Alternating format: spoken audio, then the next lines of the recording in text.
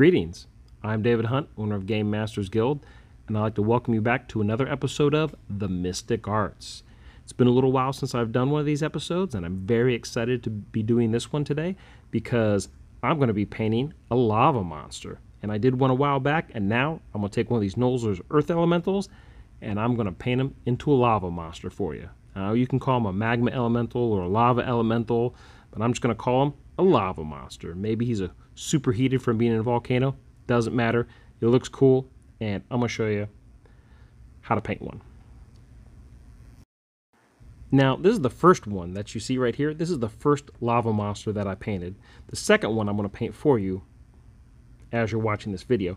Now, originally I used some red spray primer, but today I know you may not have spray primer, so I'm going to use these paints that you see in front of me. I'm going to use as a base Evil Sunz Scarlet, and I'm going to use that as my red. And then for my yellow, I'm going to use Flash Gets Yellow. And I can mix both those colors together, get an orange if I want to, but also I decided to have an orange on hand so I could just have a orange that I don't have to mix myself. In this case, I'm using a Ryza Rust, a dry. Why? I don't know, just because I can. It's what I grabbed. And just to show you that you don't have to do base, layer, they don't all have to be the same, it's not a big deal.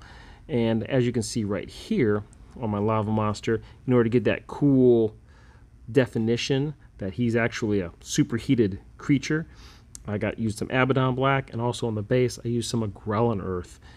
Now, on the base that I'm going to be painting today, even though I used the Grelin Earth on my lava monster, which you see on the right, and for the extra crackle effect, I'm probably not going to get around to it in this video, but that Grelin Earth is really cool stuff, and if you slop it on there and you let it dry, it crackles, it looks really good, and if you're gentle, you can brush some extra black on or other colors.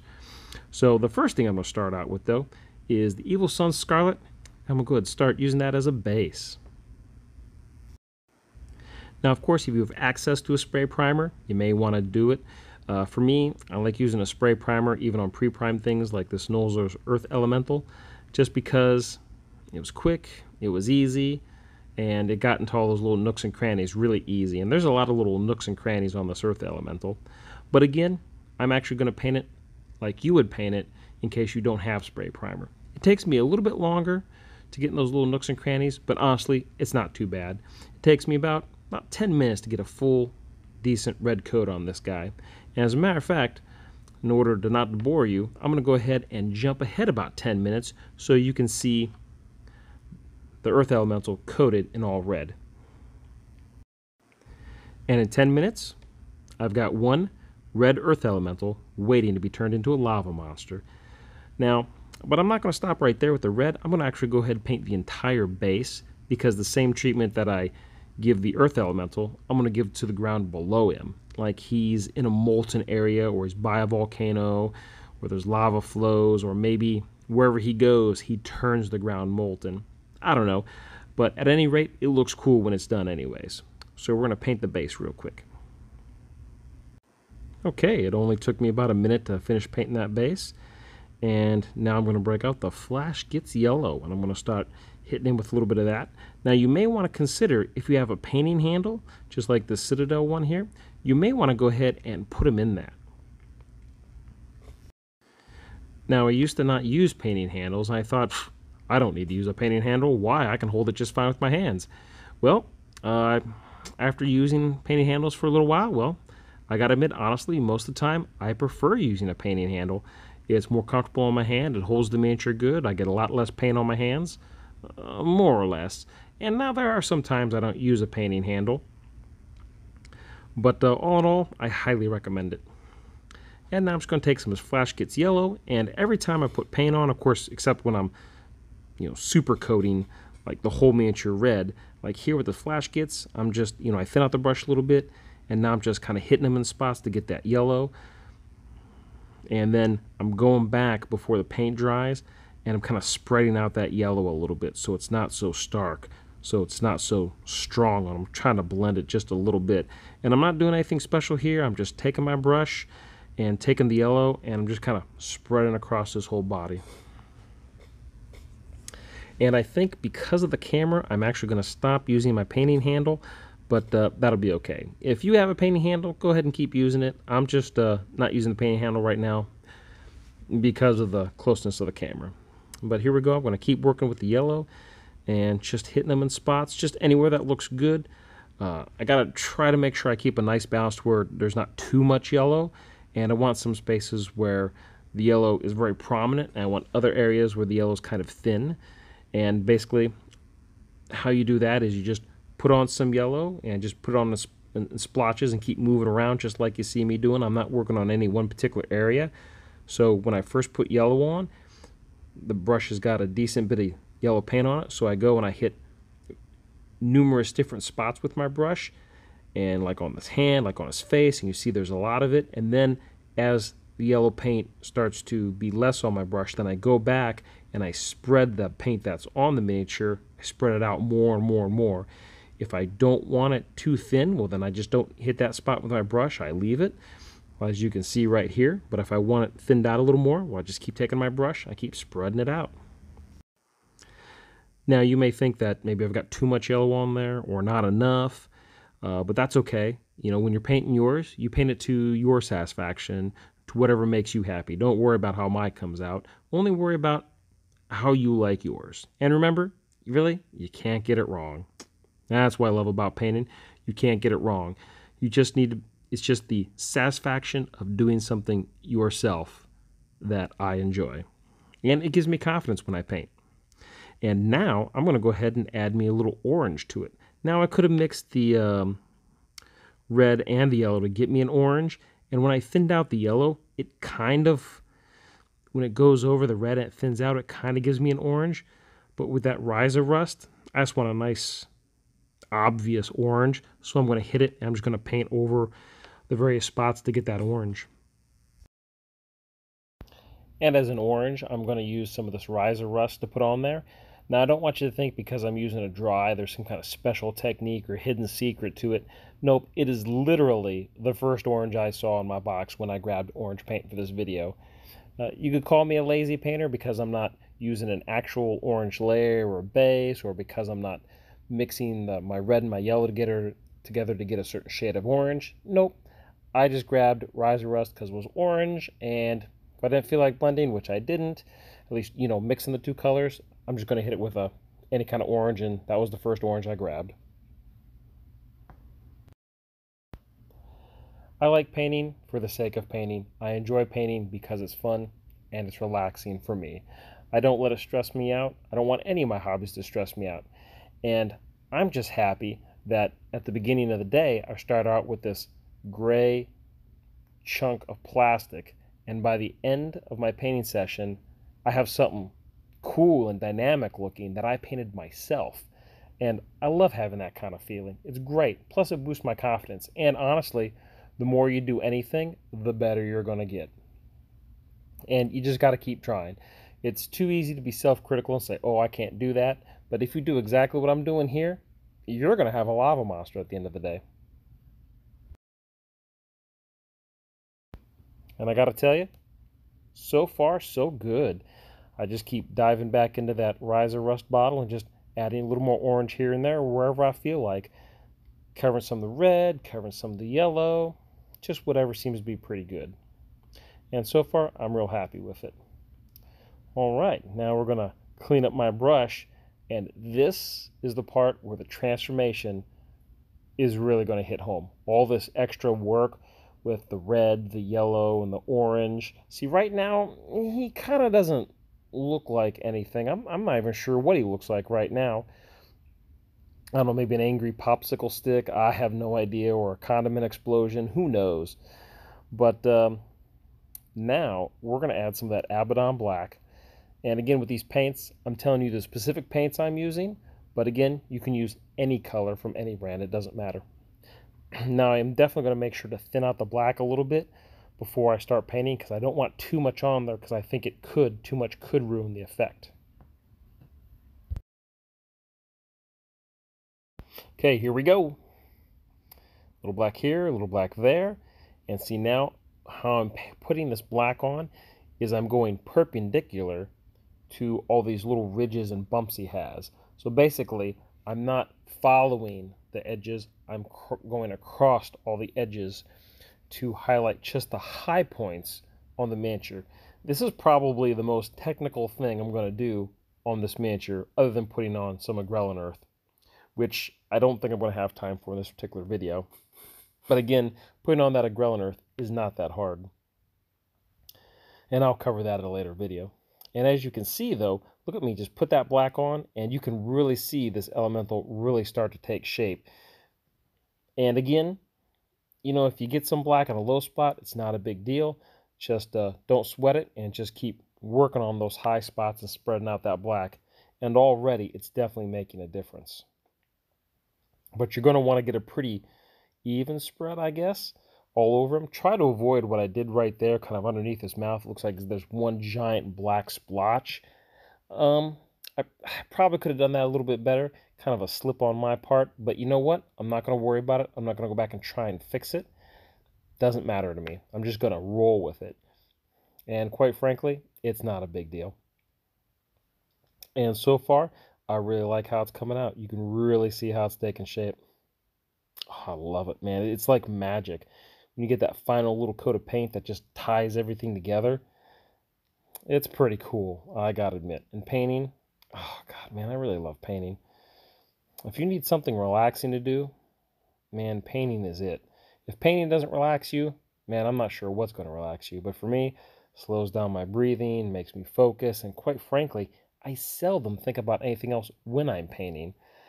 So much so to the point when I'm actually painting, when I'm actually making these videos, I paint first and then I do a voiceover to my video, because the way I'm painting, I just focus on the painting, and very seldom will it work for me to do the voiceover while I'm actually painting. It just doesn't work too well. So I like to do the voiceover after I've already done my painting. Plus, it doesn't mess up that nice relaxing feeling that I have while I'm painting.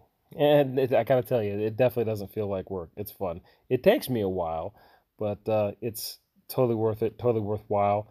And start to finish, this whole miniature probably takes me about, I think, 30 minutes start to finish. Now, this video, it doesn't take nowhere near that long to actually paint him.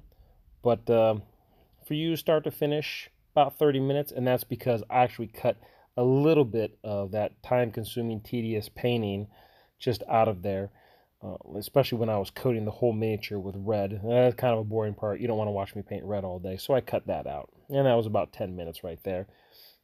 And I got to tell you, it doesn't take long to put something like this together. A couple finishing touches, and see I've also done the ground. And man, I tell you, that's it right there. There's your lava monster. All done.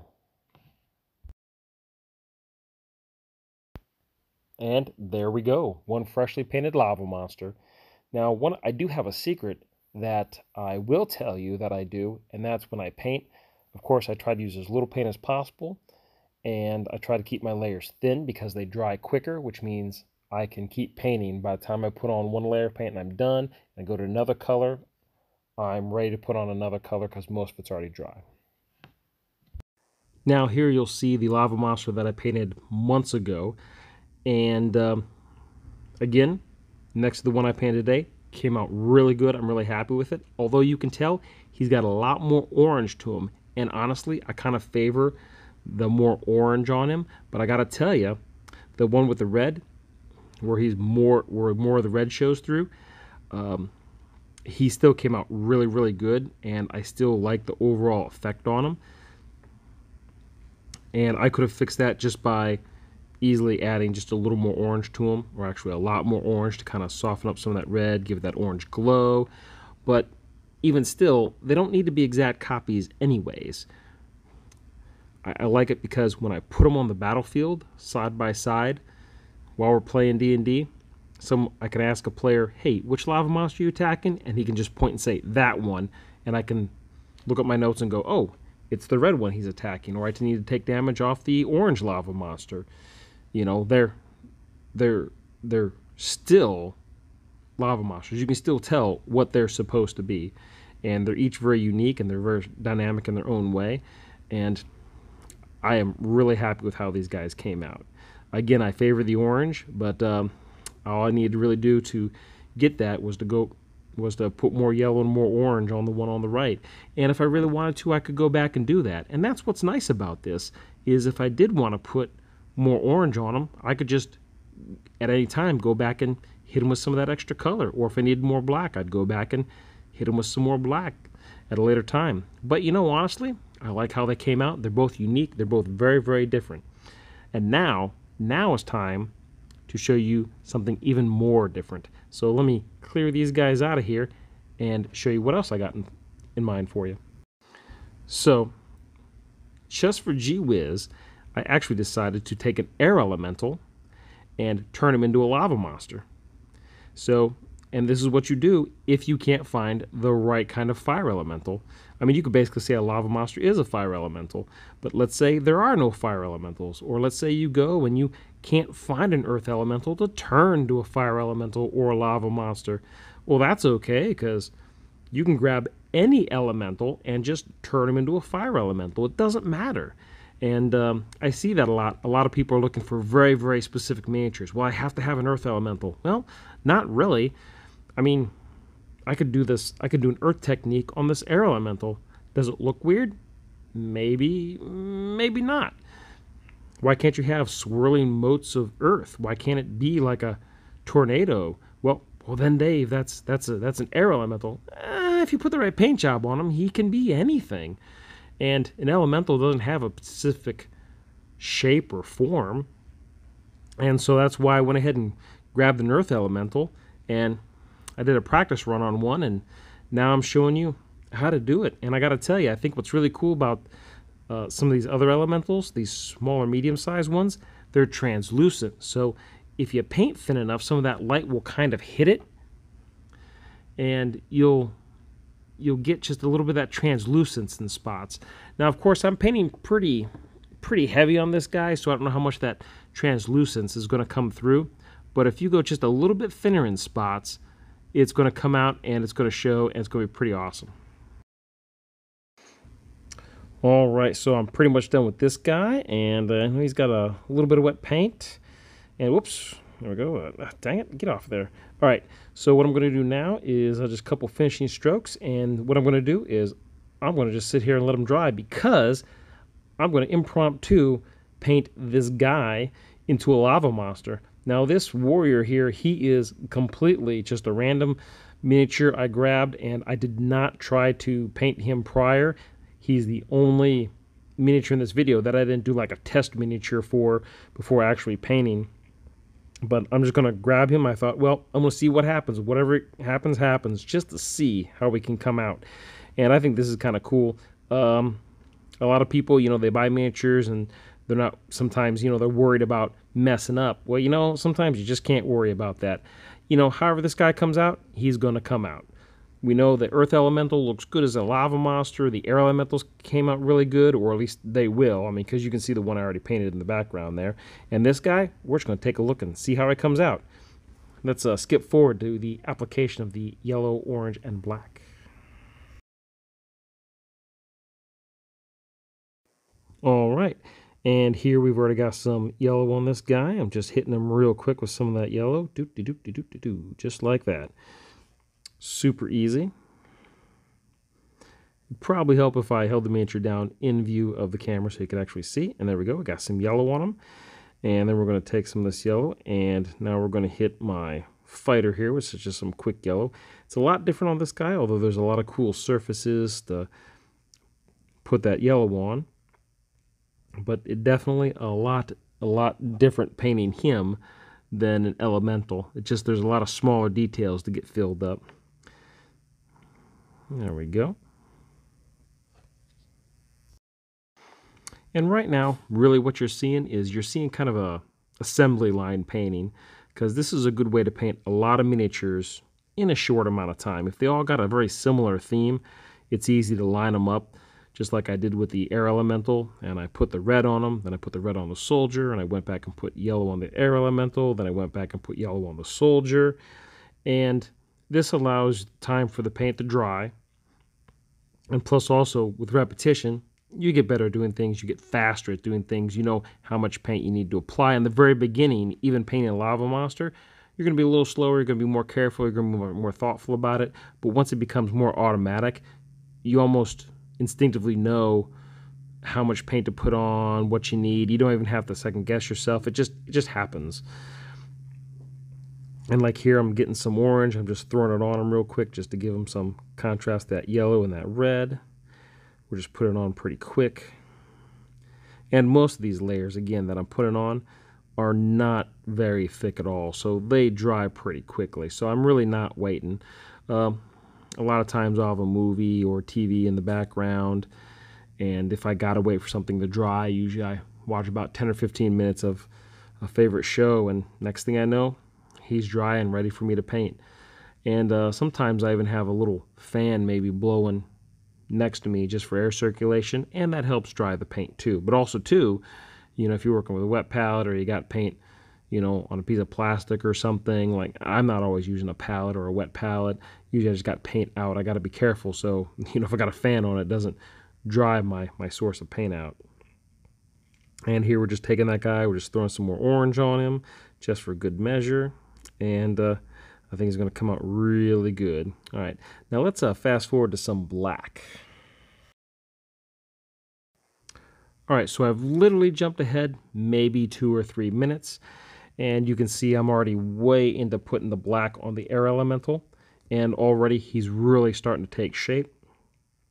And then also too, I want to make sure to get the base, because the base is important as well, because I'm trying to get that effect on the base as if he's coming up out of the molten ground, or he's disturbing the ground and making it molten. And then same effect with my fighter. I'm just going to hit him with some black, and it's pretty impressive how you get that layer on him and it just transforms him. And I got to tell you, I'm really happy with how it's coming out. Now again, with the smaller figure, it's super easy to get a lot of details lost, so you got to be real easy on that black paint. The easiest part about these guys is putting on the red, the yellow, the orange. It's not too bad. It's the black that really sells it. So too little, it's not enough.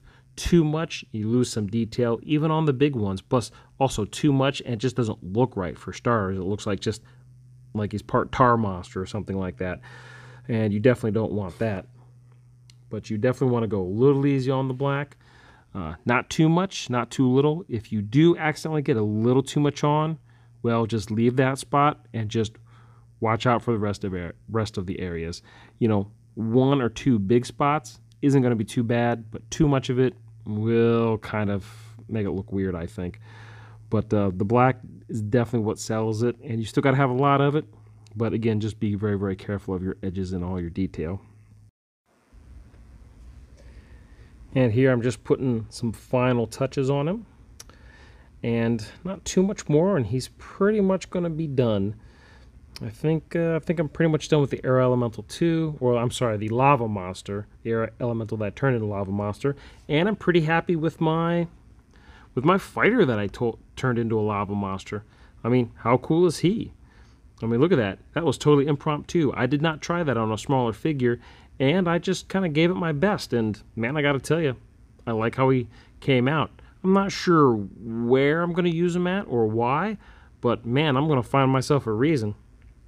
And I got to tell you, overall, I think all these guys came out pretty cool looking, and you can definitely tell what they're supposed to be. They're supposed to be some kind of lava monster, fire elemental. I think it's great. And you can see the one I did earlier. I actually kind of like the black on him, even though he's got more black. And I always say you got to be a little careful putting that black when you're painting these lava monsters. But I think it kind of sells it more for the one I did earlier, the one on the right. But that's okay. For the one on the left, he's a little thinner on the black, but that doesn't hurt him either. He's still pretty sweet looking. And there we go. And there's my lava monster human. Again, I don't know why I'd have an elemental lava monster shaped like a humanoid, but God, there's got to be a story there. There's got to be something you could do with it. I think it's cool. At the very least, I'd put it out there on the board and maybe use them as just a medium elemental or a minor elemental. I don't know. It's pretty cool. Again, you can kind of see that black on his cloak where Kind of got too much in there, so it's almost too much, but it kind of makes sense on the cloak because it's flapping in the breeze. So it's a thinner material, so it's going to be cooling faster. So I got him done. I got 2 air elementals I turned into lava monsters. I got 2 earth elementals I turned into lava monsters. And if you haven't figured it out by now, I like saying lava monster.